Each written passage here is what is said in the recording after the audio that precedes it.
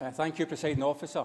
In Alexandra Park, in my constituency, there's a wrought iron fountain, a proud and iconic symbol of this part of the East End, which many would recognise. Manufactured in the Saracen Foundry for the 1901 Great Exhibition, a reminder of our great industrial heritage, a heritage dismantled by the misguided policies of successive UK governments, symbolic of the decline of this part of Glasgow from industrial powerhouse to byword for underachieving and disadvantaged communities. I want to talk to you today about ambition, about opportunity and about how this Scottish Government's programme to take Scotland forward is designed to deliver for the people of Scotland and the people of Glasgow Province.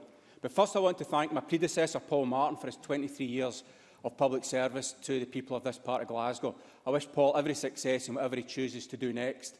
There is life after politics as well as before it, as I know.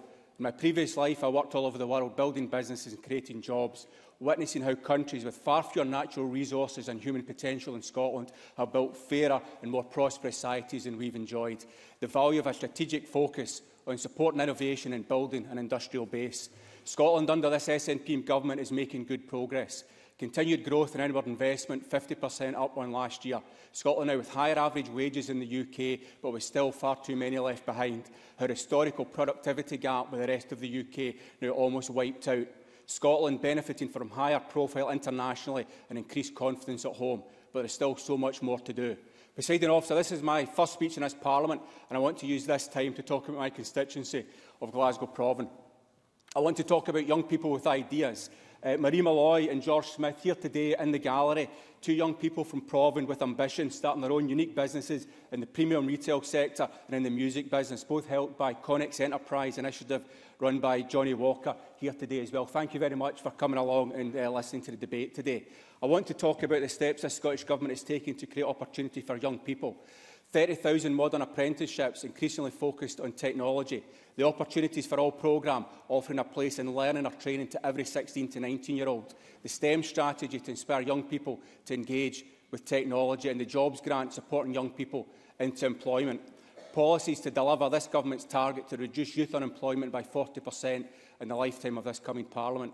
I want to talk about entrepreneurs with established businesses from across my constituency who come to me with great ideas for new processes and new technologies, new ways to expand and create jobs, driving innovation, the lifeblood of new business and a strong economy. Something I understand from my own experience of growing and exporting business from scratch, and something this SNP government understands, focusing the enterprise agencies to support innovation for start-up businesses. I want to talk about the countless small businesses across Provan who have benefited significantly from the small business bonus, and about established East End businesses with great plans to grow. Locally owned Totspots, a UK market leader in their sector, with a largely female workforce designing and manufacturing environmentally friendly baby products, supplying the finished baby box and ready to supply our own Scottish baby box, creating jobs locally. Soapworks, originally part of Anita Roddick's Body Shop, now locally owned and still maintaining her legacy of ethical business after 30 years in the East End. And I urge members to support motions I'll have circulating in support of both of those businesses in the next day or so.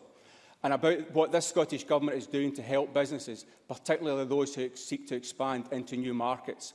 Reviewing the business rate system to ensure it supports economic growth and job creation, maintaining the most competitive business tax environment in the UK, ensuring 100% access to superfast broadband, pressurising the UK Government to adopt the prompt payment code so that small businesses don't have to wait for their cash, creating new international investment hubs, trebling the number of export advisors, committing to massive infrastructure investment, £5 billion in rail alone in the coming Parliament, and reducing the burden of APD, facilitating more direct flights to the markets we need to expand into.